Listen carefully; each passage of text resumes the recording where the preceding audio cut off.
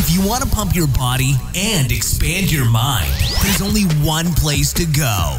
Mind Pump. Mind Pump with your hosts, Sal DiStefano, Adam Schaefer, and Justin Andrews. So in this episode of Mind Pump, we talk about my church experience. Were they trying to expel the demons out of me? Yeah. Were they successful? Was he sweating like a whore? Hashtag Team Jesus. We talk about the Winter Olympics. Shaun White. What a badass. Crushing everything. The best. And there was another French, I think, figure dancer in the skate. Somebody got their booby out. Little booby. They will not do so well on Health IQ. Oh, because of the dangerous. That's right. How their sports are dangerous. Very risky. We are sponsored by Health IQ. It is life insurance for fit people.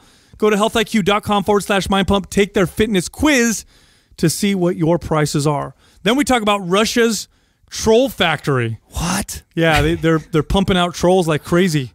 Oh. We talk about WikiLeaks, flatulence, and how it led to a flight being grounded. Literally, somebody farted so bad. That guy must have just been ripping them. Got his ass kicked. A plane had to make an emergency landing. Wow. Then we talk about our LA porn house. I like how Doug wrote that up there. And our Mind Pump travel diet and our travel staple, Organifi green juice. Look, we are sponsored by Organifi. That's why we bring it. Some of the most best quality supplements you'll find. If you it comes in handy. Organifishop.com, you can get a discount if you enter the code MindPump. And then Adam also mentioned Brain.fm. Brain.fm has these beats that you listen to that put you in different states of mind, sleep or meditation or focus. That's actually one of my favorite ones. For all my people that need help with sleep, get this. You go to brain.fm/mindpump, you get 20% off. Then we get into the questions. The first question was, this particular individual's roommate is having trouble with sleep. Should you just suffocate him with your pillow? You could do that. That's what we suggest. Yeah. The next question, what are the health benefits of a high-carb diet? Sounds crazy, but it might actually be good for you sometimes. The next question was, does it take longer for someone to lose weight if they've been overweight for a long period of time versus somebody who just gained weight in the last couple years to lose weight? Like, is there a difference in their bodies, and what is the difference? And also, is there a difference psychologically, and what is that difference, and how do you tackle that issue? And the final question, this particular trainer works in a gym, and their manager... See if you can tell where Sal gets triggered here. Their manager recommends that they do 40-minute long HIIT workouts or circuit-style workouts with everybody because they think it'll be good for business. Yeah, great. I can make a prediction. This manager was not number one in their region or whatever company they work for.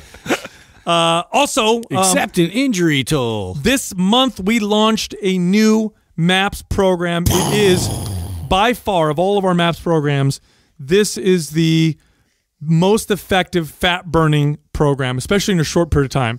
6 weeks long. It's a 6-week HIIT program, high-intensity interval training program by us, designed... You've wanted it, but you've wanted it programmed correctly. We got it for you. For maximum fat loss in a 6-week period. It's available right now at mindpumpmedia.com, along with many of our other programs, including our bundles.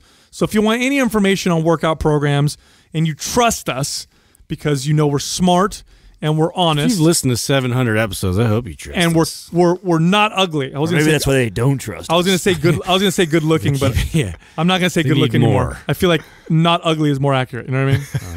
We're not ugly, but we're honest. I'll go with that. You want more information on all of our fitness programs and you're serious, go to almost all of us are humble. Yeah. Go to mindpumpmedia.com. You guys didn't even ask me what happened, what I did yesterday. What did you do, brother? You know what I did yesterday. No, I don't. What do you mean? Yeah, I do, bro. I told you. You told me? No, you didn't. Terrible memory. Tell me. I do have a terrible memory. Where did I go yesterday? You made a big old deal about it. I made a big old deal? Yeah. Oh yeah! My God! You went to church and I didn't say anything. Shame on me. You didn't burn up in flames. Shame on me. I did feel a little... I can't believe I didn't bring that up. Except that's the thing I had to bring up. Were you sweating? I know. I told the boys, I said, man, I got this. I wrote down something I wanted to for sure bring up the minute we got in the room together, and it totally slipped my mind, and that is exactly what I wanted to bring up. Funny? What's funny? How dare we not? We've been having all this talk, and I had no idea, but you fuckers are getting messages from people. Yes. We're like, oh, they're so excited to get me to convert me or whatever. Yeah. What are they doing? They're just telling you like, bring this person on the show. This person would be a good person to talk to. After the hashtag Team Jesus thing that we did or said, I did feel like heat while I was in there. Like I did feel things start to heat up. No, I went. So it's my kid's Catholic school. It's at there's a church there. So Jessica wanted to go, so we went because it is interesting. She's never been a part of any of these things, so it's fascinating to even go with someone who's never been to, or at least minimally been to church. Tough one to go to for your first one, though. Catholic? Yeah. Well, it depends. It depends on how you're looking at it. Now, we're going into it not necessarily looking to, worship God or become, Catholics or Christians. That's not really the goal. We're going in there just to go in there, see the energy, spies. and not spy, but just to because Catholic Church is very, and I know I went as a kid, right? It's very ritualistic. There's so many different rituals and things you got to do. There's a lot. This is why I'm saying it's a tough one to do. But it can make it easy because if you're into looking for those things. If you're someone who's on borderline, atheist, I think going in there and going to a Catholic church would be far more challenging because you're going to see the things that you think are very dogmatic, or it depends how you view them. So if I'm going in there like, this is all, then that's what used to happen to me. But now that I'm going in and I'm trying to look deeper into the ritual of things, like why do people all put their hands like this at a certain point? Why do people reply this way? Just like that time when Paul Chek did his thing over the food where it kind of looked like he prayed, and rather than thinking like that's stupid, I examined it and realized that if we were all mindful before we ate, whether you pray or not, you're more likely to be healthy. I went in there and I'm looking at things differently, and so is she, and so it was really fascinating. But I forget about Catholic Church. Like for sure, the Catholic Church is superior to other churches in one aspect. For sure, I can make this claim. The neat, so much neat. Oh, up down, up down. Yeah, oh stand, kneel, sit, stand, sit, kneel. Back forth. You know what's a great discussion to listen to? And I went down the rabbit hole. I think it was off Jordan Peterson originally, and then I started getting into listening to a lot of Sam Harris stuff.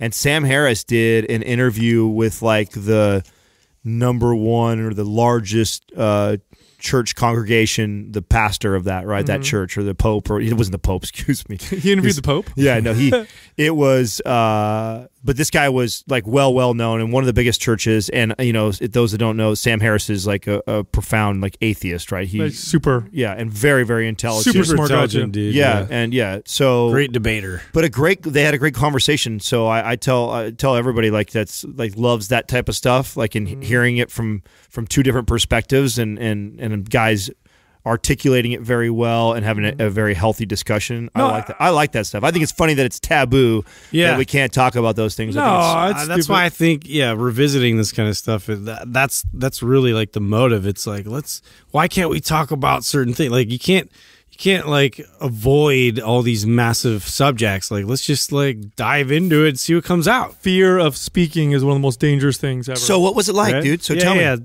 It was cool. We went in there. We went early. We went at 8 a.m. So it was a bunch of a lot of old people. The priest comes out, or the priest isn't, comes around, and he knows who's new, even though it's a big church. So he comes. They know everybody, dude. He comes out to us, and he's like, "Oh, thank you. I know it's your first time coming. Welcome." And so we're like, "Okay, thank you." And then other people were kind of like eyeballing us a little bit because we're new, and it was cool. It was interesting. You're just paying attention. I'm paying attention. How many differently. peace be with yous did you get? There's a lot of those. Peace be with you, and also with you. And all that, and Great.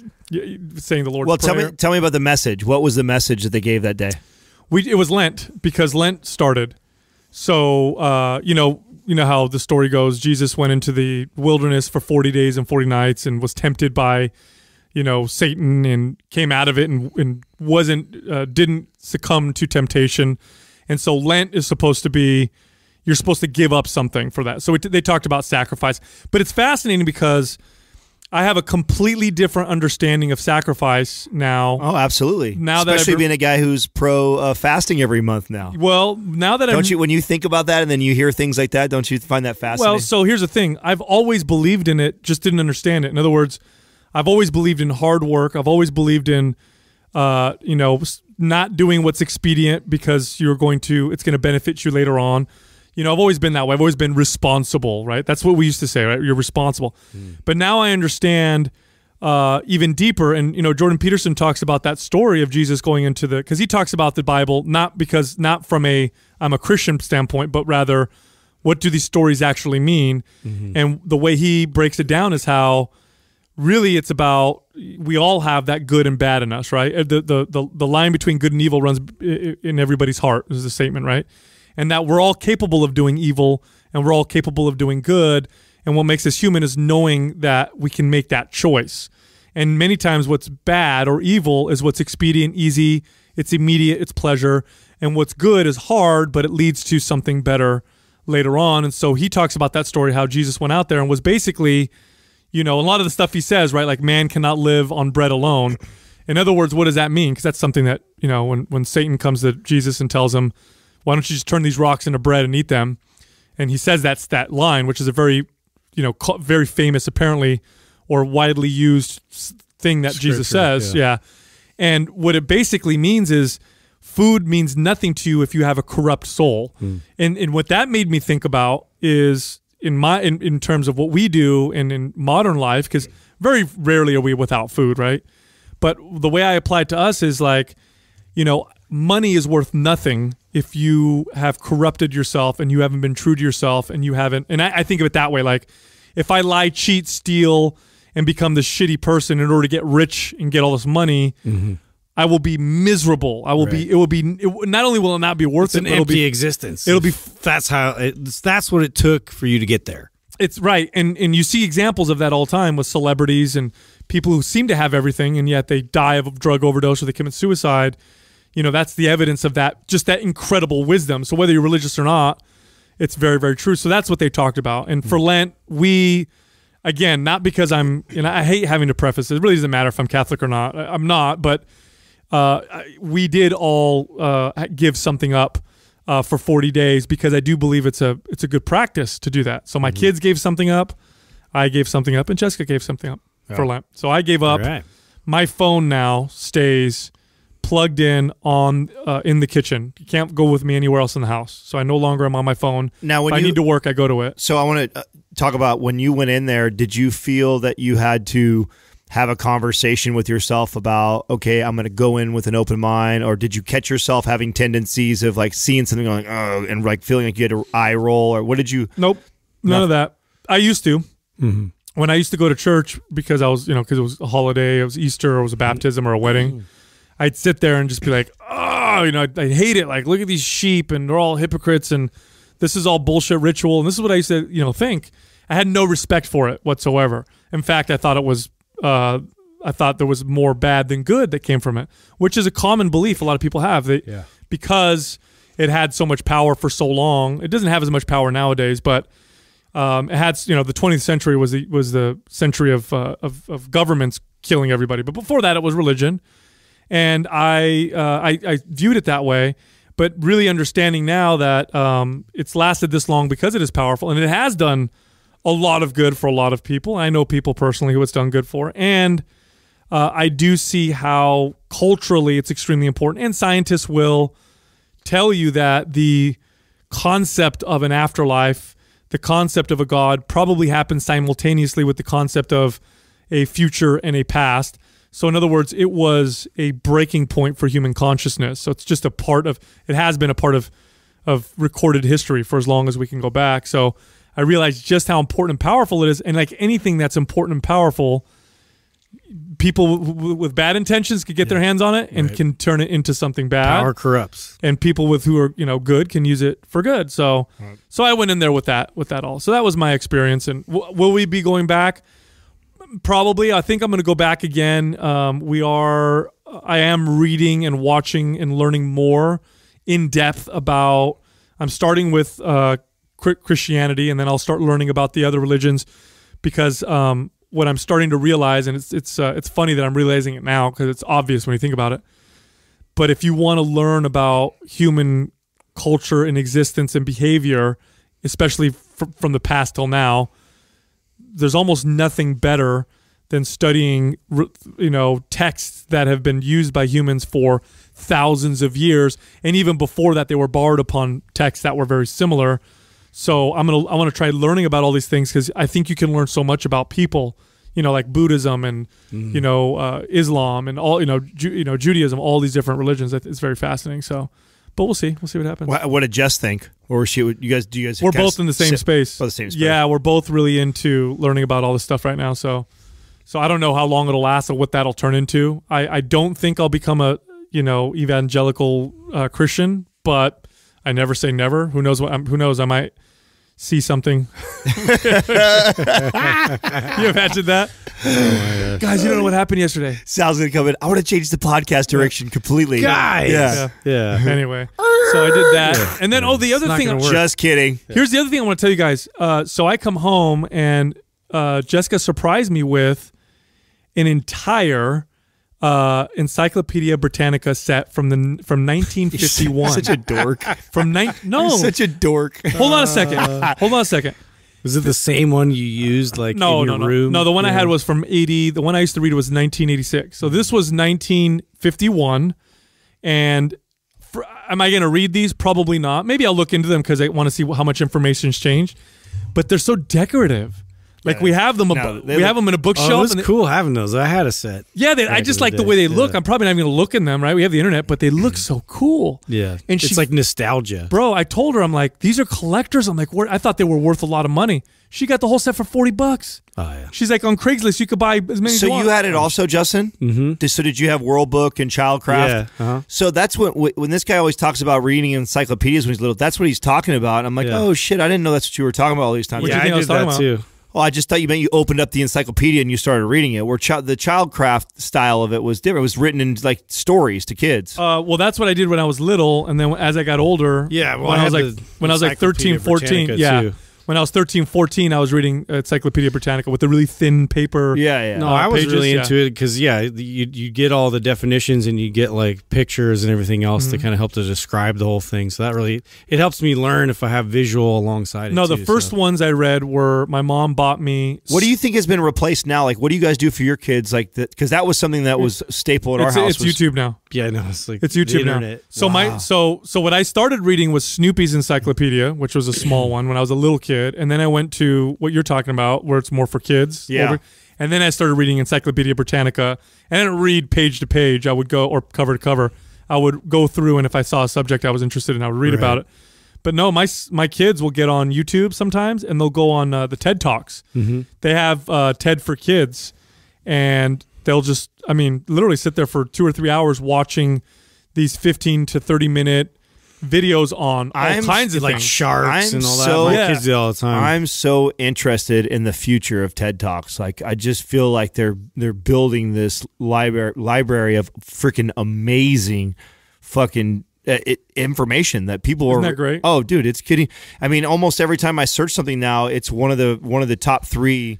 Well, I just like that they get to the meat of it. And it's not a whole lot of fluff, like they're condensed to this short amount of time, so they really have to prepare ahead of time about like what information they're going to convey, and it's great, man, because as a consumer, it's like, okay, like you get a great understanding in a short amount of time. Dude, it's funny because we had that a few episodes ago where we talked about school voucher system, and there's a couple teachers in our forum, and they were like a little upset, like, no, it's terrible, and I know the school system, and, we were debating back and forth. It was a good discussion. I actually really appreciated it. If you're listening right now, I really appreciate it if you disagree and we have a good discussion. I like that. But a point that I made, which I think is for sure, is I think the way we do education now, publicly funded, whatever, doesn't even fucking matter.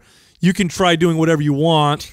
The way information is being shared now, it's all going to be all accessible. 20 years from now, it ain't going to look like that at all. How can you not see? Well, I could see if you're in it, how you don't see that. I could see if you can control it. Yeah. Like you can't control it now. Like right now, if I wanted to, literally, I could access lectures from Harvard, Stanford, wherever. I could watch shows or stuff on surgery, on anatomy, on medicine. If I really had the motivation and the passion for it, I could learn everything a private university student would learn. I could learn it all. You could learn how to replace your transmission in your van, like yourself, just by watching. It's crazy. They have everything. And as the cost of school keeps going up and gets crazier and crazier, this is just going to outcompete it because it's free and it's right there. Well, and you see, we just talked about what's his face, Warren Buffett's company, and who was it? Was it Apple or Google were partnering up to start their university? See, it's already happening. Yeah, it's already happening. Yeah. It's inevitable. It makes too it's much going sense. that direction. I thought we were just kind of exploring the idea of the voucher, where I was. Yeah, that's what it was. But even that, like at that point, that won't even matter. No, because it'll be so cheap and so free that it's not even. That'll flip it on its head no matter what. No, so, crazy. You guys ready for some for the daily pump? Oh, let's get in the daily pump. Daily pump. All right, Justin, did you say you had some news first, or you want me to go first here? Yeah, because I got. I do have some. Basically, what I found was this guy in India. He came up with this brilliant idea. This farmer to put a massive poster of a porn star in his field to keep his crops safe. Oh, why? So that, like safe? I'm trying to, so. Whoa, back up. Hold on. There's mysticism in India, right? There's they have a lot of superstitions and things. Oh, like you don't want to go near a nude photo like that? Well, it's more like negative eyes. So he thought that by bringing this porn star, it would bring a lot of positive, energy to his crops. And so apparently it's worked, and his crops are the cucumbers are massive. Yeah. God, you don't know how long I've been holding that joke. I know. It set you up so I've been perfectly. waiting for finally. That is hilarious. Isn't that funny though? I wonder what his wife thinks. I don't know. Everybody's walking by, and it's this girl, this porn star with a bikini, a red bikini on and everything. It's just people just walk by and look at it all funny. I feel like he lied to his wife. This is in India? Exactly, yeah, in India. In India? Yeah, he lied to his wife. Totally. You know what I mean? His wife's it's why are you always taking off? She's middle of the night out into the field. She's like, Gurdeep, you're jerking off all the time. No, it's for the freaking. Listen, I'm warding off the demons. Okay? Yeah. It's for the crops. Keep making the roti bread. I'll be right back. Yeah. I have to go fertilize. Brussels sprouts are growing huge. I have to go fertilize. Oh shit! There's a picture of it right there. There you go. That's awesome. Well, hey, I can't deny it. Exactly, the logic behind it. I is sound. Vegetation growing at the moment. So anyway, that's great. I thought that was major news. Are you guys watching the Olympics at all? No, yeah. I watched the All-Star game that was on last night. But I don't. My son, this is great. My son is so into snowboarding now because of the Olympics. Really? Oh, Shaun White. Yeah, he wants to be Shaun White. So Shaun White in it again? Is he destroying it? Oh, yeah. He got a gold, yeah. Is he one of the greatest Olympians of all time, or is it just for that? He's up there. Yeah, he's got to be up there with gold medals because, I mean, shit, he got into it when he was he was 17 or something maybe. Because I know what's 18? His name is Michael Phelps won more gold medals than anybody. He's ridiculous, dude. Right? I wonder where Shaun White neck is going to break. Because I know Shaun White has destroyed. He might be up there, actually. Yeah. I mean, Shaun White's been getting them for a hot minute, dude. Interesting. If he doesn't get one, it's what? Interesting. Remember, he started as a little skateboarder, remember? He was right around the Tony Hawk generation, and he's been right. And then he transitioned into snowboarding afterwards. I wonder, you know what? This makes me think now. When you're doing those kind of extreme, Doug, do those extreme events when you're doing your life insurance? Because we're sponsored by Health IQ. Made me think of this. Life insurance is more expensive. Oh, bro, if you're a pro snowboarder or a pro skateboarder, 100% you. Oh, by the way, I had somebody DM me. Remember the cigarette thing I said the other day? Yeah. Someone DM'd me and actually ran what it was, if you were somebody who was smoking, and it was double the amount of money. Of course. Right? Yeah. Yeah, if you participate in high-risk activity, they may rate your policy or increase your rates.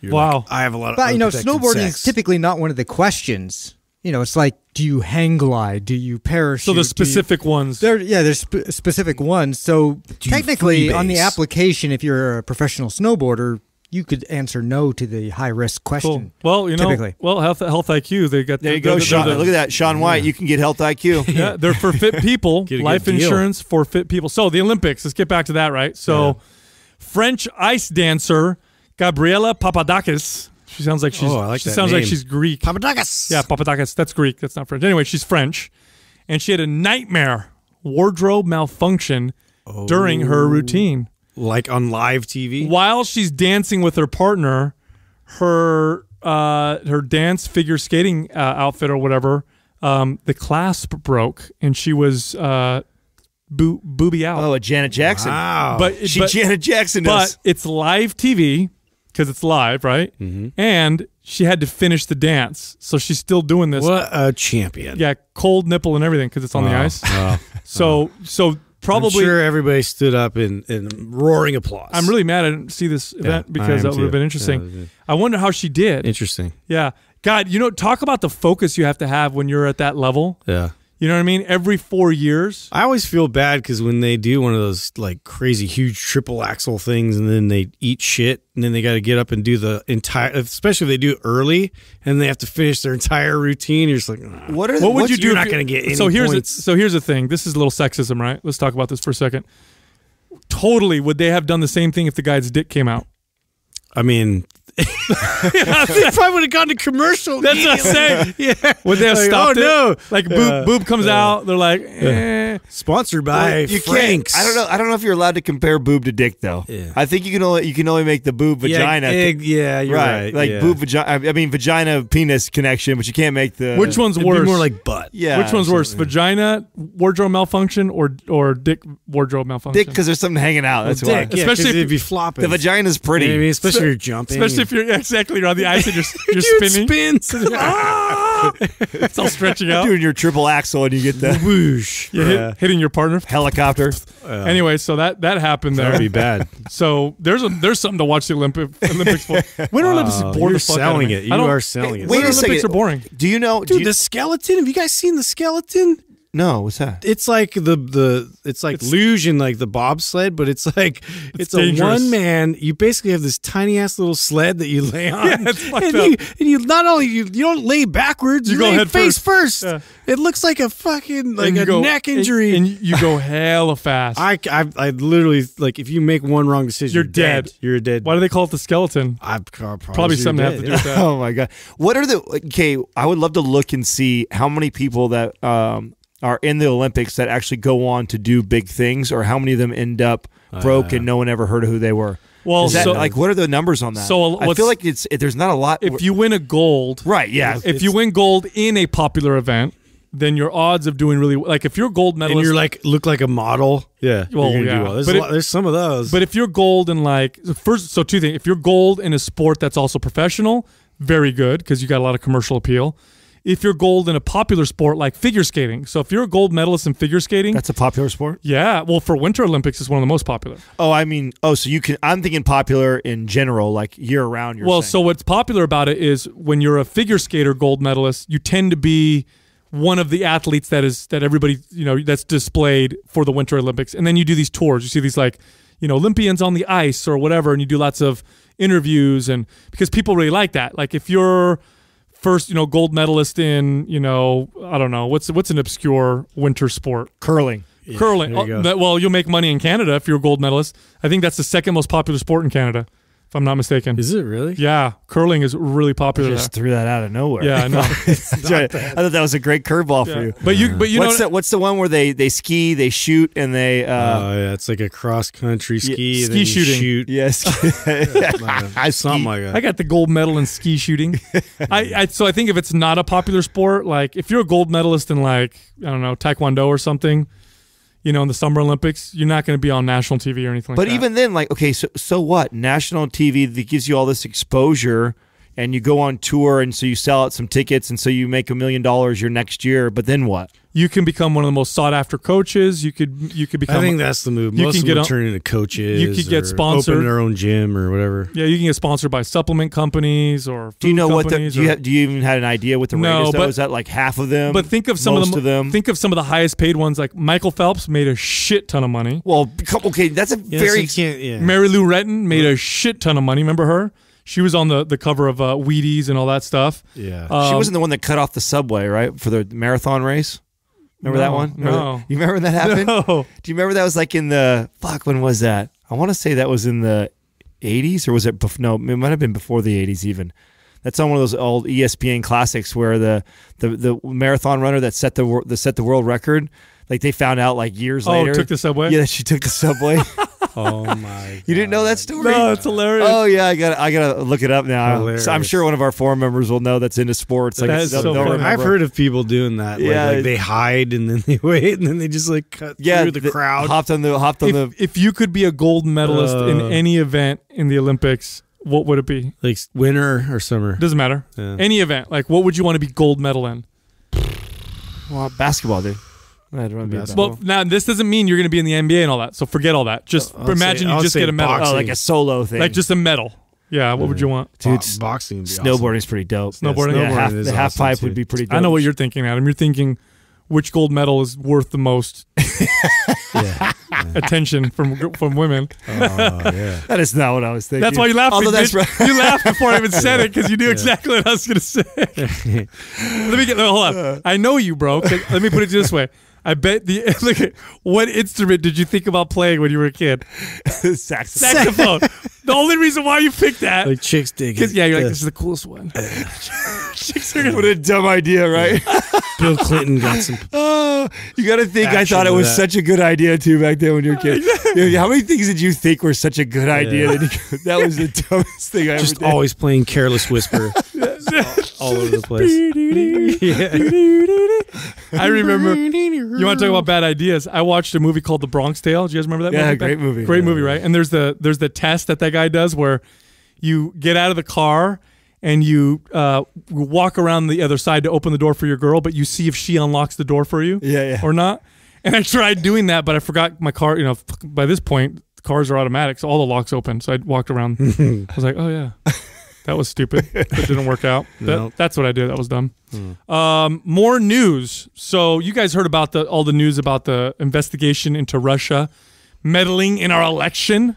Remember that? You guys hear about that? That's never died. Have Well, we figured that out yet? They were trying to say there was collusion between Trump and the Russians, and right. and which That's is so the big conspiracy. fucking stupid because like Russia, right? Old Russia, it's our Cold War enemies, and so it just sounds so scary. Well, what they found actually was they did find that Russia tried to fuck with the election, but it wasn't in support of anybody. They don't give a fuck who wins. They had a bunch of trolls. They had 13 of them who got indicted. 13 trolls who got indicted for posting articles and stuff on social media, trying to, make Americans lose their trust or whatever in the process, the electoral process. Which, I hate to break this to you, it's already going away. We don't need Russia to whatever. How funny is that, though? Yeah. So there's a troll factory, apparently, in Russia, and that's what they do. They hire, in St. Petersburg, they hire these kids. Booming business. And they pay them a lot of money, and their goal is to go on social media and stir up some shit. wow. Yeah. Dude. But you know what, though? Is this surprising? No. It's not surprising. You at don't all. think we do the same Of course, that's a shit? tactic. Of yeah. course we do the same thing. Yeah. I guarantee you we have a whole room of kids doing that shit Is for it- every other country. Is Julian Assange still over there in Russia? Yeah, Julian. He's, where is he? I forgot where he's at. No, he's not in Russia anymore. Okay. Yeah, no. I remember that they had that. They were trying to tie him into the whole, with the WikiLeaks and everything else going on with the election. So No. Actually, what's funny about that? So WikiLeaks, which is crazy, right? They leak out some crazy hacked information. They are nonpartisan. I mean, they were doing stuff with Bush. They were revealing a shit ton of stuff with Bush, and then Obama, and then they were doing it with the Democratic National Convention. How Hillary's campaign undermined Bernie Sanders and all this other stuff, and all those email leaks. right, didn't some guy get whacked? Well, nobody knows how that happened. We don't need to speculate. Yeah, sorry. Yeah. Anyway, so I'm scared, dude, of these people. So Okay. So what they were trying to say is somebody was like, "Why aren't you releasing stuff on Trump?" And he tweeted out, "This is Julian Assange." Tweeted out, "I would if I could find anything on him. Trust me, I've tried. There's nothing." What? Crazy, right? So he's like, "I can't find anything on Trump that we can leak or whatever." So believe that or not. Weird. You know what I mean? If either he's telling the truth or he's helping them.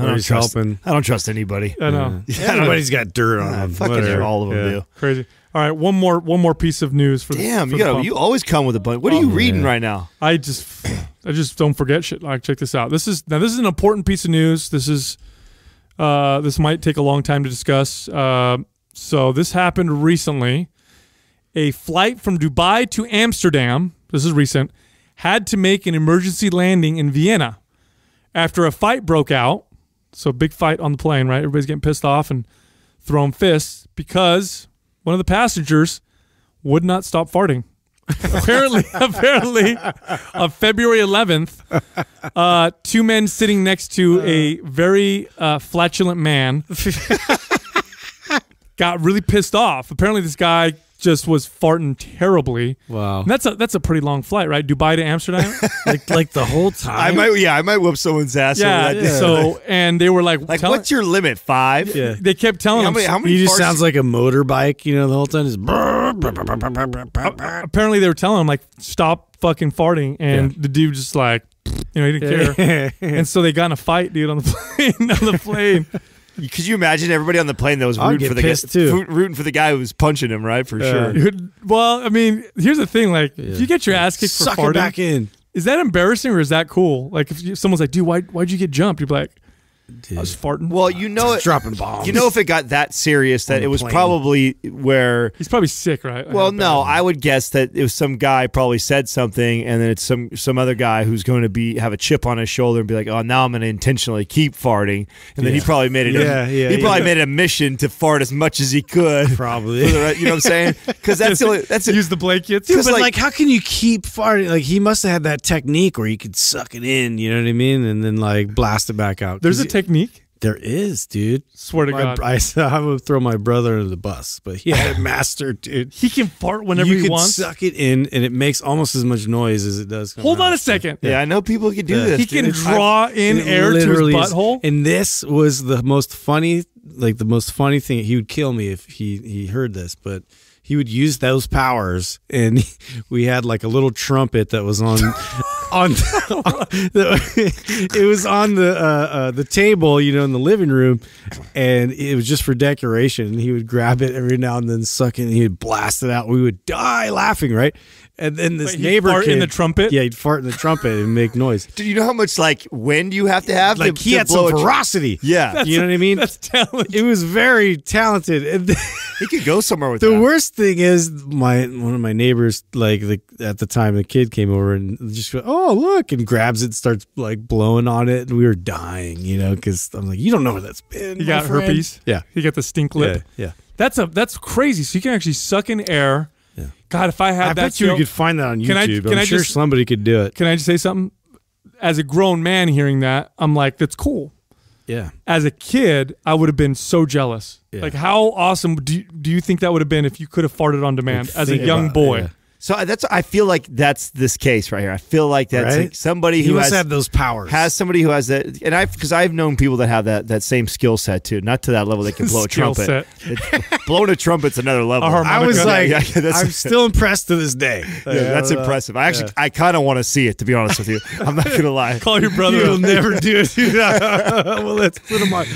Well, let's film it in the corner. Can we not tell him. please, for our audience, can we please give him like a random phone call sometime and ask and put him on live air and just be Don't tell him. Yeah, don't tell him. Just call him up and be We like, should. "Hey, bro, I'm just talking to the guys. They really want to see you fart in a trumpet. Can you do that?" I'll challenge him. Can I'd you be like, still do it? I'd be like, you can't do it. We bro. should offer him some money or something. I don't Sure, believe Put it on the YouTube channel. I'd pay for that. Yeah, I'd pay for that. I'd pay for that. we got people trying to work for us. But A little bit of an embarrassment, but you get paid. Don't you think that's what happened here, though? It's probably some asshole like that who has this ability. Literally. Yeah. Some asshole has this ability. I think volatile asshole. Well, I mean, to be honest, okay, I remember when I used to eat, like a bodybuilder because I thought that was the right way to eat. Oh, how gassy you were. Well, it wasn't just gassy. Like, my farts were... Oh, they clear the room. They were terrible. Yeah. They were, like, so bad that I'm pretty sure it played a role. Where were we with Craig when Craig? Oh, my God, dude. I threw my boy under the bus. When we were at the suite. It was so bad. We were in the. He cleared the suite out, dude. He tried to warn us, like he did. He's like, coy, hey, I don't know, had a lot of protein today. Dude. That was when we were watching the WWE. Yeah, oh, that's what that was. What it was. Yeah. Oh, I forgot Krager came with us for that. With us. It's terrible. You know, he cleared the whole box. Yeah, your farts are not supposed to smell that bad, bro. I thought that was normal. We knew it was protein related too. Yeah, because you just don't get them otherwise. Yours are getting better. Yeah, I mean, there's. Come on, man. There's some. I mean, you got some room to go, but it's not as bad. What are you talking about? Yeah, I don't have anything. Hey, he's turning into the Phantom Shitter, bro. Yeah. Oh, do you think that's me? Did he crush? Did he crush? I crushed in LA. Yeah, we're in LA. Did crush our room in LA. Oh, did you tell him about that? You fucker. So of course you did. I come back. I had to, bro. We didn't have a plunger. What do you want from me, dude? So I come back in the room. Listen to this. So did we tell our audience what happened? We did, didn't we? Oh no, that we got the weird porn house. Yeah, no, we didn't share. Oh, that. we didn't say any of that. I can't believe we didn't even mention that. So tell your story first, and then, or maybe we'll tell the house story. Well, yeah, you got to tell the house. So we get to LA. We have an Airbnb, and it was a last minute house because it was All-Star weekend. Yeah, and they're like, well, normally don't rent it out for people to sleep here because it's used just for filming. So we're like, huh? So we get there, and it's weird. Like there's like cables coming out of the wall. Yeah, master bedroom had a bed in the middle of the floor. Remember, this is like a $5 million house. $5 million house. Yeah. The bed had no sheets or anything on it. Upstairs was locked, but the lights were on, so something was up there. And there was weed on the counter, like ground up weed on the counter. Not like a little bit. It was like a decent amount. I feel like it was porn that they filmed there, and that we had to leave afterwards. So then we got a hotel room, and then this is when this happened. Yeah, so then we had to get 3 hotel rooms, right? So we're all bunked up on each one. So Justin and I are together. And I don't remember, where did we go that day, Justin? Oh, that's when we went different ways, right? Yeah. We went different ways, and I come back in the room late in the night. Oh, I crushed it. And the toilet is just painted, bro. Yeah. Just fucking painted.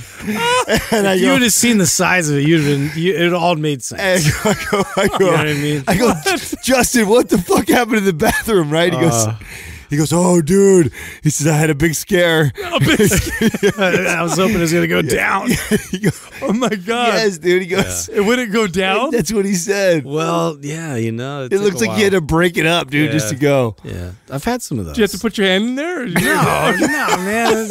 Just flushed it a couple times and it went down. You had to add a little, use the coat hanger trick. That's what we do. I totally had to sell them out. So, yeah, sometimes, like if I'm flying, I'm traveling, I'm holding on to it. So and then it all comes out at once. So. Doug, you know what? What do you want from me? Because you guys usually room together, and then I usually room with Doug. And yes, because we are in the same Arctic Doug polar. sleeps like a little baby. Dude. No, Doug never poops while we're somewhere. He gets backed up. Doug. So I'm the one that dominates the toilet in there. So I apologize to you. You always dominate the toilet. Yeah. Where did we go this time? You shit everywhere. Can we talk about Doug shitting at Christina's house? Oh yeah. Is it Doug this time? Because last time it was Sal at the other podcast. This is even more epic. So we get so Christina is we're on interview number 6, right? We roll up to. We've already been here before, so Sal and I have already been to her place. We get there, and she's got just a small apartment, studio. So we're sitting in the living room, dining room type area, podcasting, and Doug's there too. And when we first came in the door, Sal made a joke because she listens to all the episodes. I'm sure she's going to hear this too. This is going to be great. So she's going to know. So Sal made a joke about wanting to use her bathroom real quick, because she made the comment about shitting right away. Like she goes, "Make sure you go to the bathroom before you get here," type of deal. Yeah. So then Sal goes, "Oh, I got to go take a shit real quick," and she's like, nah, and it was a joke, right? She's like, "No." So when we sit down, that was like when we first walk in. We sit down, we're podcasting. Well, Doug disappears like for 20, 30 minutes into the podcast, dude. and we really didn't even notice anything because we were going in the podcast. And we leave, and Doug's like, he's like, I plugged the toilet in there. He took a big shit. Yeah, he took a big shit in there, and he plugged the toilet, and he's in there working it out. Sorry, Christina. But I fixed it. He plunged it out. Yeah, he plunged it out. So he plunged God, we've all been there. He plunged it out. He had to pull it out because it wouldn't go down, but he stuffed it down the shower drain. So everything's okay now, Christina. Dear Lord. It's okay now, Christina. Don't worry. He pushed it down the drain. You're fine. Oh, God, dude. I died, though, when Doug said read that. I thought, oh, that's hilarious because we were joking. It's the worst place to poop is a girl's house. Everybody knows that. Yeah, you can't. I don't like pooping at girls' house. That's just terrible. I try and time all my poops at my own house. Yeah. That's I don't. What do you do when we're gone? Well, hotel rooms are okay. Yeah, that's fine. Yeah. We stay in nice. You places. dropped a deuce over at Culture Cast, didn't you? No. You sure? No, I promise. Come on, okay. man. All right. No. Oh, we're all just dropping everywhere. That's our mission. Our mission is to that's how we mark our territory. Yeah, you know what I mean? That's why we bring our space. I'm very careful. We've had some bad experiences in the past where when Justin and I used to go down on the pizza, right? But we haven't done that in a long time. Yeah, good. I'm actually very proud. We've been eating good. I'm very proud of our traveling. I'm a closer. Diet, and we've gotten to the point where we either fast, right, or we lots of vegetables and proteins. Yeah, no, we've been really solid when we travel, and it's been I can tell a big difference too. Like my stomach feels a million times better. And you're less tired when you get back. Right. Definitely. And I do notice that the interviews we tend to do better too. So that's the main thing that performance wise, that's why I'm on board. Thank you. We're going to perform well. You got to be in good health. So. Well, I think if we do the Brussels sprouts pretty religiously, eggs and bacon, and then green juice. Avocado. Those three things is what we survive. Organifi green juice has become a travel staple. It's just nice to have with you. Well, staple. They make the ones too. That's what I'm so glad they single serve. Yeah, I keep one at my house, and then I keep a handful of those. The single serve tear ones, those fit in my bag perfect. It's you know what? I've been using it long enough now, the green juice, that if I'm gonna eat a meal without vegetables or that's kind of iffy, if I throw in the green juice, it does make a difference on my digestion. It really does. Yep. So they did a good job with that. So good job, guys. Definitely. The Eagle has landed. Kimera-Quah! Today's Quah is being brought to you by Kimera Coffee. It's the only coffee that is infused with all natural nootropics for a cleaner, calmer, and more focused buzz without the crash. Click the Chimera link at mindpumpmedia.com and input the discount code MINDPUMP at checkout for 10% off. It's the motherfucking Quah. The Eagle has landed. Quah. First question is from Jack K. I'm trying to help out my roommate with his overall health and wellness. He needs work on his sleep schedule. Any advice? I feel like when you say his name, it's like Jack K. K? Okay. Let's see here. Jack and K. You know what's funny? It's not funny. We've talked about this before. It's crazy how important sleep is to overall performance, strength, fat loss, health. It's crazy to me because I didn't realize it until more recently. Mm-hmm. Like when I was, and this doesn't mean that you don't need to focus on this in your 20s. What I'm realizing now is I did what I did in my 20s in spite of the fact that I didn't do this stuff. And I can only imagine had I focused on sleep, how fucking awesome I would have been. Because now that I'm more aware and I just pay attention more. As a young man, it was like a badge of honor not to sleep. So dumb. Yeah. It was. So dumb. It really was. I mean, I remember talking shit to each other if you had to go to bed or sleep. When you're dead. I mean, forever it was like that. I didn't really feel the difference until I got into my 30s. Well, that's the thing. I wonder if we didn't feel it. No, I agree with you. Right? Like you're at that age, and everyone knows it. Plus, right? you're drinking speed stacks all day.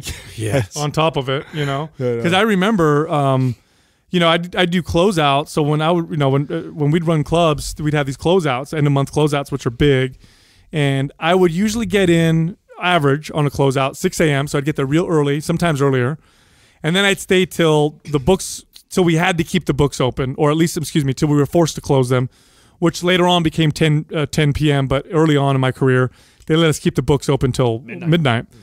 So I'd be there from 6 a.m. to 10 p.m. at least, sometimes till midnight. And then the next day is a day of work, and I'd go to work the next day. And I remember that I would always notice a drop in performance the next day, like I'm kind of like a zombie. But I used to push myself a lot like that when I was a young kid, and I did okay in spite of it. But I can't even imagine how good I would have performed on everything had I focused on sleep. Sleep is up there with food and water in terms of importance of health, literally total health. So I'm talking about risk of cancer, heart disease, diabetes, Alzheimer's, and if you're just focused on aesthetic goals, fat loss and muscle building. Will poor sleep affect your ability to build muscle and adapt? Massively, incredibly so. It's very, very important. But there's two parts of sleep that we need to. There's two parts that we need to understand about sleep. One is sleep quantity, and then the other sleep quality, and they're both very important. I think sometimes people think sleep quantity is the only thing that's important. You know what I mean? So when I talk to people about their sleep, and I ask them, "How do you sleep?" They'll say, "Oh, it's fine. I get about 8 hours at night." But then when I start digging deeper, like, "Oh, I wake up 2 or 3 times in the night, and I can't go. I wake up, I can't go back to sleep." Stare at the ceiling. I think people's sleep patterns look a lot like a lot of people's eating patterns with the binge and purge. I think a lot of people burn the candle at both ends, and then they sleep really hard one day. They sleep all the way in on the Saturday, and I would argue that that's probably one of the worst things that we could do. And I think that because they get that rest, they think they're doing okay, just like the whole binging and purging of eating. You go overeat like crazy, then you starve your body, something like that. And I'm speculating that it's probably as bad. I would assume it is. You're right. Yeah. So there's actually some studies on this to show how it's called sleep debt, where you lose sleep. Like, let's say you you cram real hard for 3 days in a row. So then you're like, I'll sleep in Saturday. Right. And so what you're trying to do is you're trying to make up for it, and they call it sleep debt. Studies show that 1 day of sleeping a lot does a little bit, but not much. There's very little to help you in terms of your health and your cognitive ability, or at least to bring back the decline that you get from lack of sleep. The way they say you should make up for sleep is not to do one crazy long sleep session unless you can't wake up, and so whatever. What they say is to add an extra hour of sleep every night instead. So if I went 2 or 3 nights, 5 hours a night, and I'm just grinding, then the next 4 or 5 nights I add an hour of quality sleep. Which nobody's doing that. Yeah. Nobody's doing that. Nobody's spreading it out like that. No. Yeah, and even as a kid too. I mean, it's like you kind of go through the process of like I want to stay up all night, and I'll be able to make up for it, or I can train real hard, and then I'll recover, and like that's just the mentality. Whereas like there's a way to make all this effortless, like this health, this performance, and whatever drives you as far as your fitness goal is concerned. Like sleep's one of those things. If you incorporate a quality sleep, it's just going to make things a lot more effortless. And you find that like having to add all these stimulants and add all this excess stuff to keep the energy levels up, it's like what sucks is I remember being told this when I was younger, and it just doesn't resonate yet. No. Yeah. You know what would have sold it to me? What? If I had somebody sell me on the muscle building, fat loss effects of it and its importance, that would have made me do it. Yeah, you're right. But the part of like, oh, you need it because it's good for you, fuck off, I'm good, I'm crushing, I can wake up early, no problem. Right. But if someone sold me on the fat loss and muscle building effects, right, I might have done it. And I don't know if we knew the effect, necessarily how much of an impact it had back then. I remember reading like, get good sleep and eat a lot of food. Yeah. But I feel like it's one of those things we've kind of always known. It's something like your mom would tell you. Yeah, that's like, why. Cool, mom. Yeah, that's why you brush it off, right? Yeah. That's why. So, and it's tough because this person's asking for like his roommate. Like, how do you help me out with my roommate overall health and wellness? He needs to work on his sleep. Well, so I tough to help a homie out. It is telling them they need to sleep more. So I helped Jessica with this because she had terrible sleep patterns when we first started dating. Like she was one of those go, coffee in the morning, don't need much sleep, and she'd wake up in the middle of the night, or she'd wake up hella early. And so one thing that we did that really helped was we created a sleep routine. We reduced caffeine during the day and all that other stuff, but we did a sleep routine. So about 1 to 2 hours before bed, we shut the lights off and either use candlelight or go by really, really dim light. So it's now dark in the house. And what we try and each other smoke signals. Yeah, no. What we try and do now is we try to mimic the sun. So if the sun sets and it's supposed to be dark outside, then we make it dark in the house. And at first it's weird, but then you get used to it. It's not a big deal. I mean, we have enough light to see what we need to do.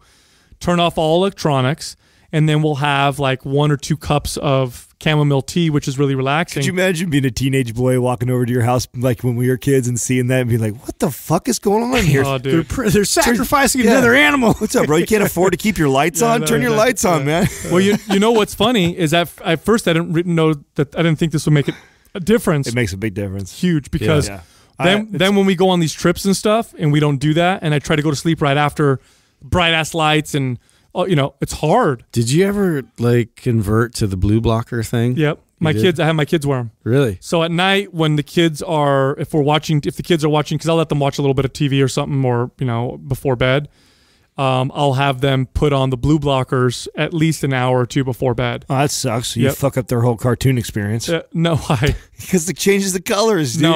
No, the ones I bought, they don't do that. Oh, they don't? No, I got these really expensive ones that don't change the How's color. that possible? If it's a blue blocker and you're watching TV, wouldn't it block the blue I don't light? know. Science, Adam. I don't know. Science. No, they're clear. I've tried watching before, and I'm like, this fucking sucks. It's all orange. I feel like I just went back 15 years on televione, dude. Yeah. I got myself You're in like the 70s. Yeah, dude, like the TV's all like fuzzy now because I got these glasses on. You're tank. So not high def. Tank colored. This is something that has been really tough for me because I was never like somebody who got good sleep. I was definitely the person who wore it like it was a badge of honor to not sleep. Mm-hmm. And I do recognize it's not as simple as just going to bed for me. I have to prep myself before I go to bed to have a successful night of sleep.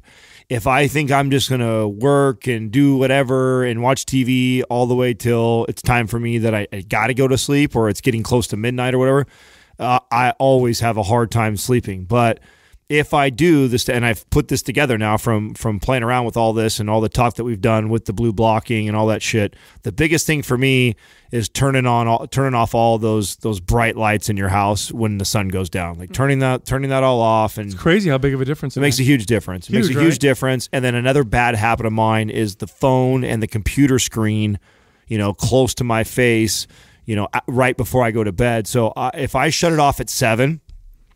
That's plenty of time for me to completely wind down, and then it's really easy for me to transition and go to bed. Now that you've been doing that, because you had really bad sleep before, if you were to rate your sleep before versus now, how big of a difference? Oh, it's a huge difference, and I can tell by the way I get up.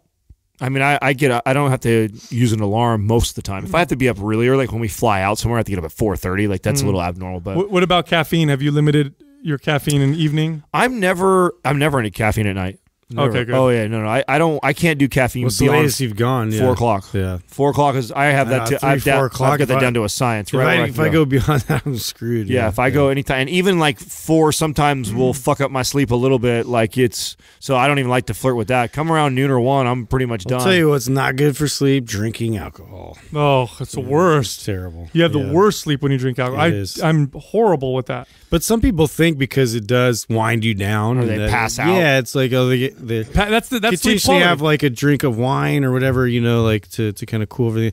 It does not contribute to good sleep. That's sleep quality right there. Like it'll knock you out. So this is how I use Brain FM. Brain FM is my hack when I don't follow my steps like I'm supposed to. Like, so in a perfect world, I come home, we light a fire, sun's down, lights are off, we're pretty much by fire and maybe watching the big screen for a little bit. Then 7 o'clock rolls around and Katrina and I are like listening to an audiobook. Like that night right there, I'll have the most lovely sleep ever if I follow those steps. Now, real life, sometimes that shit doesn't happen and I'm busy or forget to turn the lights off or I don't even get home until late and I've been going still. This is when I really try and use Brain FM because people ask me all the time about that. I use it a lot because that unfortunately happens to me a lot where I'm not perfect. I'm always striving, though, to do this all naturally, right? I want to try and do that, let the lights all come down, stop staring at a screen at 7 or 8, beyond 7, 8 o'clock, do something that's more like either me reading or listening to a book. That winds me down really well. Otherwise, if I can't get to that or I don't do all those steps, it's kind of like the same way I supplement with green juice with vegetables. It's like always the goal. I would never tell someone to go take green juice every single day. Instead of having vegetables. Right, instead of having vegetables. It's like my goal always is to not have to use that, but I love to supplement with that. Well, the same thing is with Brain FM. I use this as a tool of like when I know the steps I need to do to have a perfect night's sleep, and then I know what happens when I don't, and then that's when I use that hack. Next question is from Andrew Beth. Do you think there are any health benefits to high-carb diets? I do. Yeah, not necessarily because it's high carb, more so because it's low other things. So typically, if you have a high carb, because if you have a high carb, high fat, high protein diet, well, then you just have a high calorie diet. Use a high calorie diet. So this is in context. Shoveling it in. So when someone says high carb, it's in context to or comparison to the other macronutrients. I definitely think so. When I go on my vegan days, where sometimes my vegan days are mostly low calorie vegetables, but there's been times where I'll do quinoa or buckwheat or a little bit of of carbohydrates with my vegetables. So in context, those days are high carb for me because I don't eat very much protein at all except for what comes from my veggies, and the fat is a little bit of olive oil here and there. Is there a benefit to that? You better believe it. I mean, when you fast, one of the reasons why when you fast you get all these health benefits is because you have low protein and low carbohydrates. Yeah. So low protein also has its benefits in terms of reducing inflammation, in terms of reducing cancer risk, reducing some of the aging effects that food has on the body. Tends to come from a lot of protein, and I think it more mimics how our bodies kind of evolved eating, because we've talked about this on the show. For sure, humans, through most of human evolution, for sure we weren't like, oh, got my proteins and fats, got to have my carbs, got to have my veggies, and then they have this balanced meal or whatever. But meals were not balanced. That's a recent thing where we think we need to have, so many of each macro. Right. The most meals were probably, I killed this animal, so guess what we're eating for the next few days? All protein and all fat. Yeah. And oh look, we found some vegetables and stuff. Guess what we're eating for the next couple days? Well, I definitely like high carb for athletic purposes if you deplete first, right? So if you go through the process of being glycogen depleted, and then you come back, you reintroduce. So it's a timing thing as far as now that I'm going to have like this type of a fuel to give me immediate source. So when I do any kind of really strenuous, like fast twitch type exercises and power, that's a great fuel source to run off of. So I think high carb diets have got a really bad rap in the last few years, and I think part of that is less about it's high carb and really how much our lifestyle has changed as humans. I think that part of why keto and paleo are such the crave right now is because people are so sedentary. Yeah, we're so sedentary. We don't move anymore. I mean, what would suck is a low carb diet back in 1901, fucking baling hay all day long. Shit. And fuck yeah, you know what I'm saying? You're a farmer, just fuck ketones. I wouldn't want to be running on ketones back then. I would want some quick sugars. No thanks. Yeah, so I think these high carb diets have gotten people try and demonize carbs. And even though we're very pro ketogenic, we're pro paleo, we're pro. I mean, I'm pro everything. It's like food. It's just as long as it makes sense, for your lifestyle. And just like with any other diet, I would tell this same person too that I'm pro high carb diet, but I wouldn't run that all the time. No, and there's some. There's vegan diets tend to be high in carbohydrates, and for some people, vegan diets are extremely healthy. Mm-hmm. And when you look at the world's blue zones, this is where people live. A disproportionate amount of people live to 100 or older compared to the rest of the world. Some of them do have carbohydrate heavy diets. Again, it's all in proportion to the other macronutrients. Now, this doesn't mean high sugar or high processed foods, because carbohydrates come in many different forms. You have the whole grains, which for some people are great. Other people, they have intolerances to some of them. So then you can go rice and buckwheat and quinoa, starches like potato, certain types of, corn. Those things can definitely have, for some people, health benefits, and they feed different bacteria in the gut. That's another thing, There's also benefits to running a high carb diet, too, if you're somebody who knows they intermittently introduce things like wine or cake or things in their diet. If you don't ever eat something like that and you follow a ketogenic diet and then you do those things, I feel like it's far more detrimental to your body as far as what you feel like afterwards. I think gives you more metabolic flexibility when you do that with cycling high carbs in every once in a while. Yeah, one of the problems too is when people in the past, high carb diets were usually relegated to endurance athletes. Yeah. So like runners, cyclists, they're the ones that were pushing carbs. And people who did that many times had negative effects.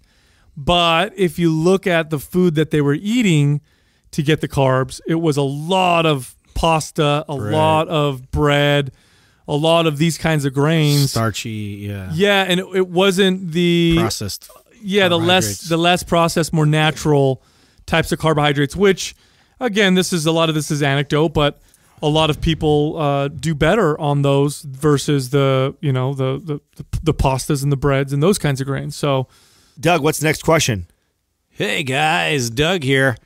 Let's see. So this is from, Scott Finding Wellness.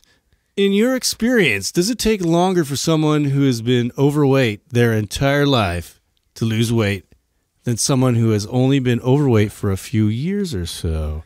Sal, take it away. Yeah, he doesn't do that. All right, Doug, I'll do it.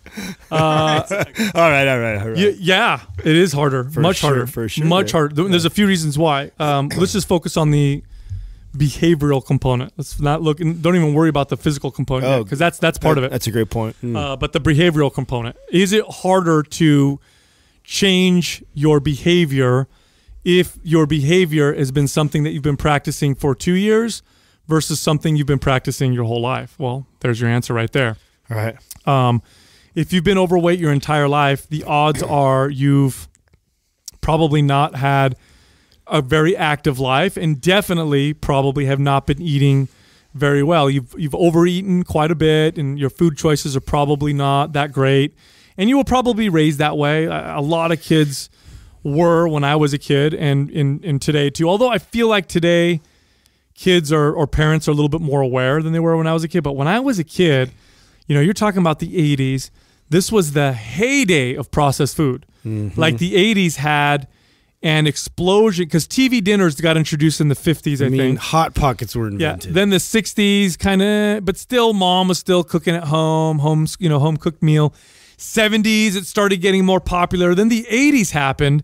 And what happened in the 80s, you had an explosion in the divorce rate, which really started to take off in the 60s. But really the 80s is when it hit like monumental levels. So you had a lot of, single parent households or kids that were latchkey where they would come home from school. Mm-hmm. Moms were working now. In the 80s when it became regular, moms were working, dads were working.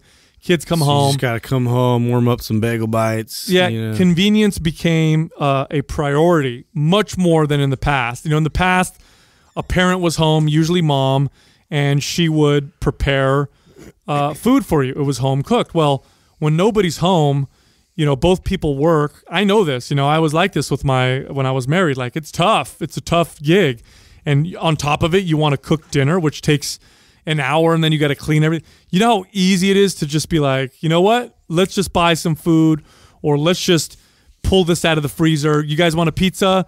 You want some cereal? You want, whatever. It's super easy. So when I was a kid, this is when processed foods fucking exploded. Literally went crazy.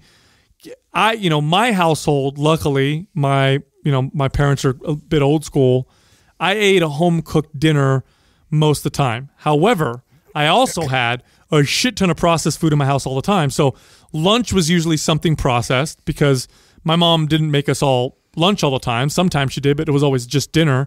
And breakfast was always processed, was always a sugary cereal or a toaster strudel or a Pop-Tart or some other bullshit.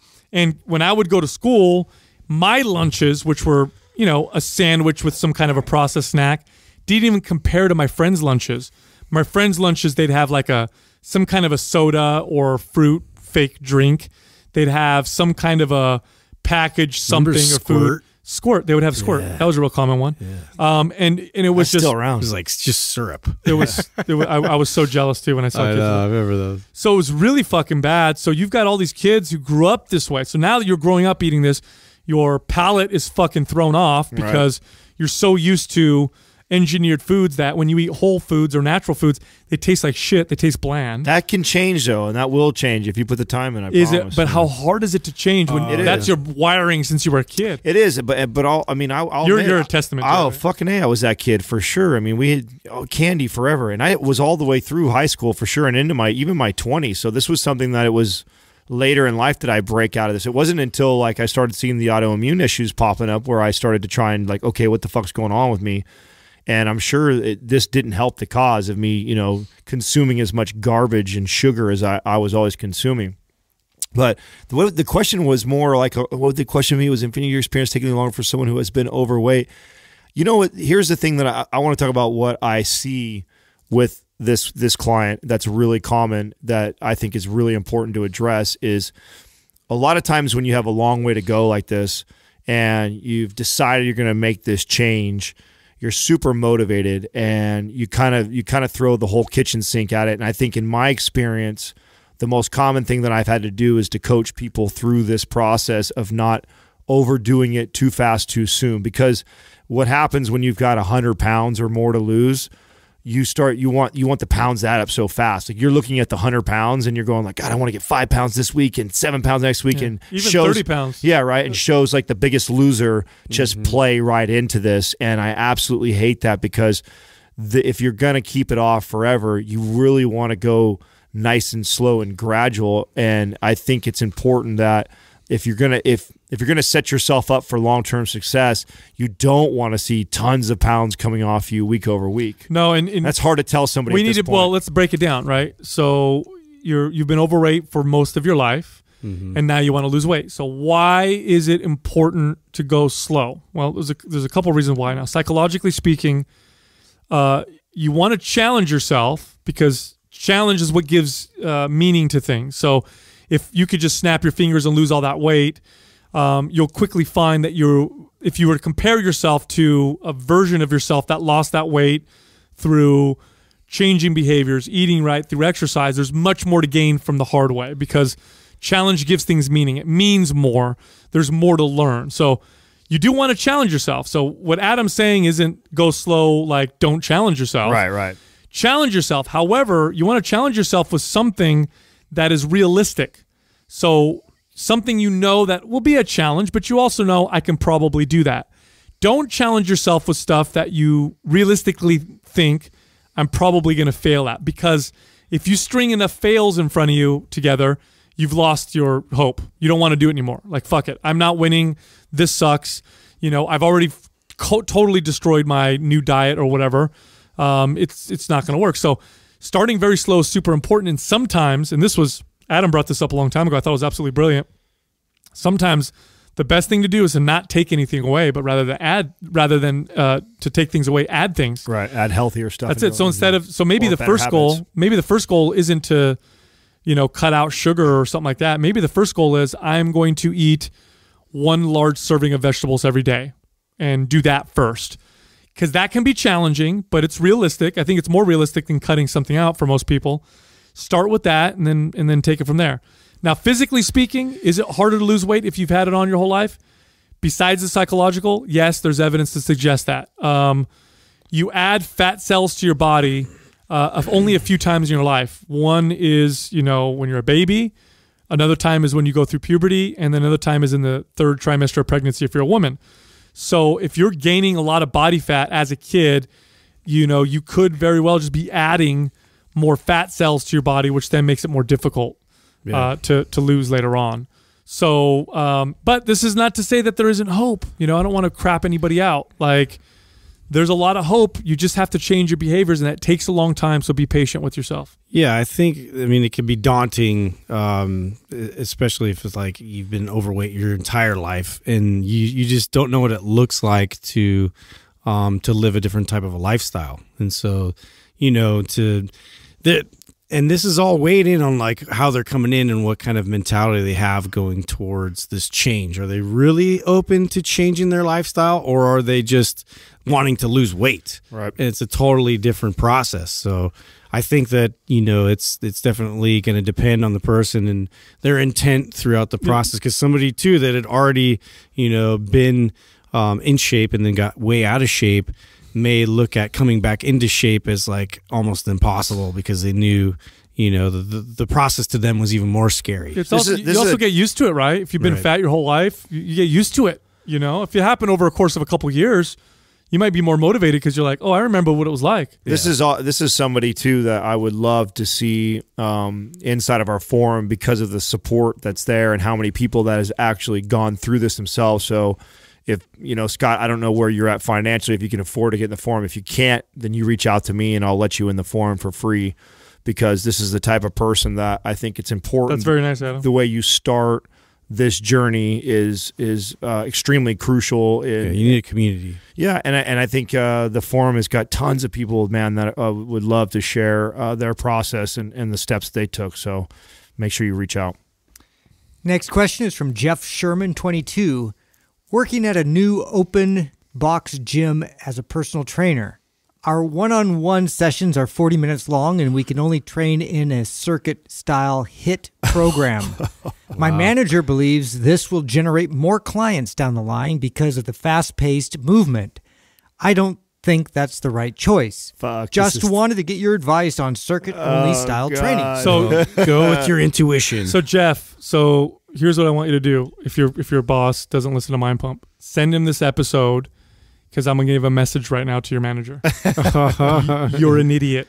Okay, you're not a good manager, and no, that's not gonna work. Now, if you're creating a circuit gym and that's what you guys do, like it's like a Orange Theory or something like that, that's fine. But if this is one-on-one training, then what the fuck are you doing? Like, all the value in one-on-one training is being able to individualize a training program. You might as well just take a class at that point. You are going to burn people out, and you're not only just your clients, you're going to burn your trainers out. If you limit your trainers to this much, to what they can do in this particular, you're going to have a tough time. Okay, well, take a deep breath, because now obviously Jeff has triggered all of us, because obviously a soft spot for all of us that have managed managers for a long time and would probably choke a manager out for something. Now, let's think about this, that this is probably somebody who's been promoted very young. And I was 22 years old when I was managing a team that everybody was older than I was, and I probably This is a very surface understanding of fitness. Right, exactly. And maybe this manager doesn't know that. Okay, so this is to Jeff. You need to understand that maybe you're more educated. Maybe you listen to Mind Pump on a regular basis, so the information that you've received over the last 2 years is probably more than what this manager potentially has. And so having a little bit of compassion and understanding that. Now, a great book that I recommend to people that are in situations like this was John C. Maxwell's 360 Leader. And that's just about what it's like leading and managing in middle management. So what's it like for someone like you who has people above you and below you, and especially when you feel like you're smarter than they are, and how do you navigate around that? Because at the end of the day, even though Sal's passionate and wants to tell your boss to fuck off, you can't say that, or else you probably won't have a job. Probably won't have a job. So I think that, this is a really tough one if he's enforcing it, because if you truly feel that you're not doing a good service to your clients and you need to move on, this might be your you might want to look at another gym. Yeah, you may want to look, especially if this is coming from leadership, right? Because obviously their concern is to just burn as much calories and potentially lose somebody quick weight so they can show quick results and hopefully re-sign more people or bust more people in and out. They're trying to be all like time efficient. Looking at it from like a numbers management, businessy kind of a mindset. It doesn't work with training people. But you'll see, we just released a HIIT program right now, and in the HIIT program comes with a warning that tells people they should not follow this longer than 6 weeks. And there's a time and a place for it. Yeah, God, imagine doing this all the time. No, but that's the thing. Yeah, he's talking about everybody's doing it all the time. I could see it being a successful business model if that was the business model. Like if it was because it's a big box gym, which is a little different, but like Orange Theory, there's a style, there's how they follow things, and I could see that. Right. People coming in for that specific type of class, but I don't know, man. Like.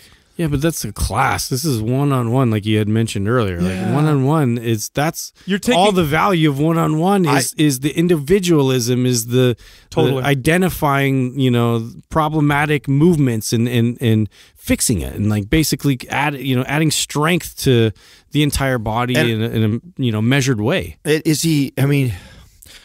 So here's the thing too: is if he's just suggesting it and he thinks that that's what you should do, and he's coaching that, he doesn't know. And like Sal said, he's an idiot. He doesn't know any better. Yeah. But if he's not enforcing it, just do your fucking thing. You don't waste your time trying to tell because that would be naive of you to think that you're going to make your boss feel dumb and try and educate him. That's not going to go over very well. I would probably just do it the way I would do it anyways. Right. And then if you said something and it turns into like a meeting thing, be like, cool, bring your boss. Exactly. That's great. And then we'll talk. Right. I would continue to do what I think is best for my clients. And then if he was that dumb, like Justin said. It's a tough situation to be in because as a trainer, most fitness people have a passion for the clients, especially one-on-one. Like when you train someone one-on-one, you develop a bond with them, they trust you, and you want to help them.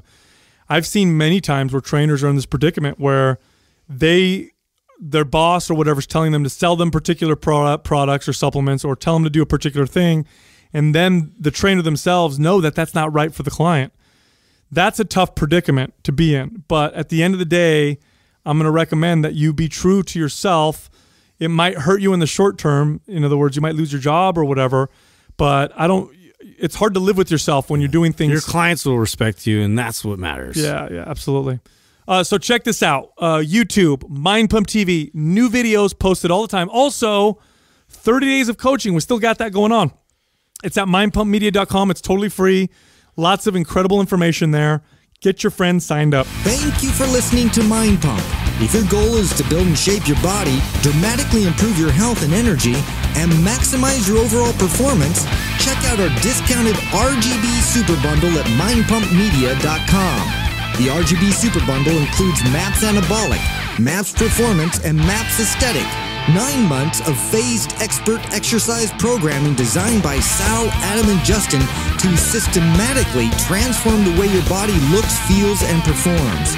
With detailed workout blueprints and over 200 videos, the RGB Super Bundle is like having Sal, Adam, and Justin as your own personal trainers, but at a fraction of the price.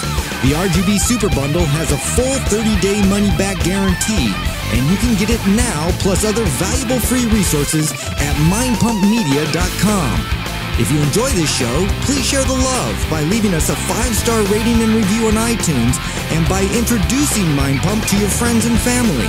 We thank you for your support, and until next time, this is Mind Pump.